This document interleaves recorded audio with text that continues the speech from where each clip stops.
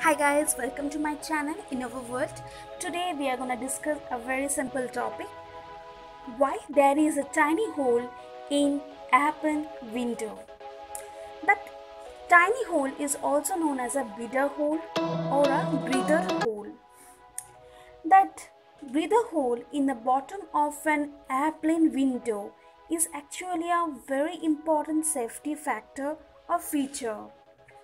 It is used to regulate the amount of pressure that passes between the window's inlet and outer passage, of which is made up of allic material. When you are looking through an airplane window, you are actually piercing through three different panes. The first panel you are touching or you can touch with your fingertips is known as a scratch pane, and the second one or a middle one is the one which is known as a bead hole. Third one is the system. The entire system is completed by the outer space which protect you from pressure difference from outside. You don't have to be an qualified aeronautical engineer to know that when you're flying at some altitude, pressure gradually starts to drop outside your aircraft's window. But for a traveler comfort, aircraft cabin is pressurized to make you feel comfortable on ground. The pressure is around 14.7 psi. PSI means pounds per square inch. So as the airplane elevates at a higher altitude, the air outside the airplane becomes thinner, contain less oxygen and pressure.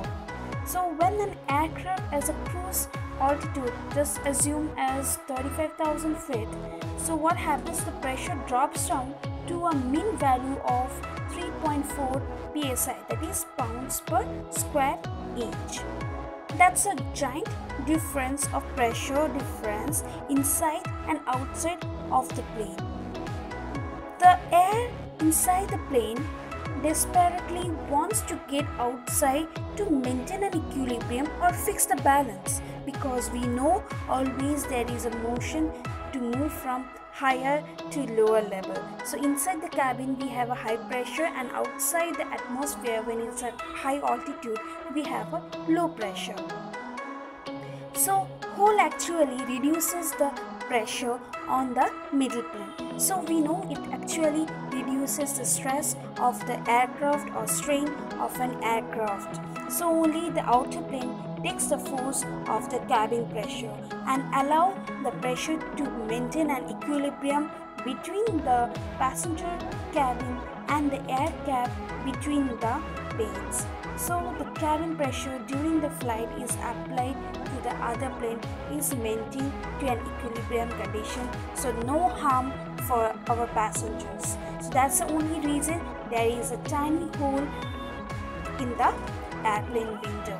And I hope you got a clear concept why there is a tiny hole in airplane window. Thank you, and don't forget to subscribe to my channel. Bye bye, have a nice day.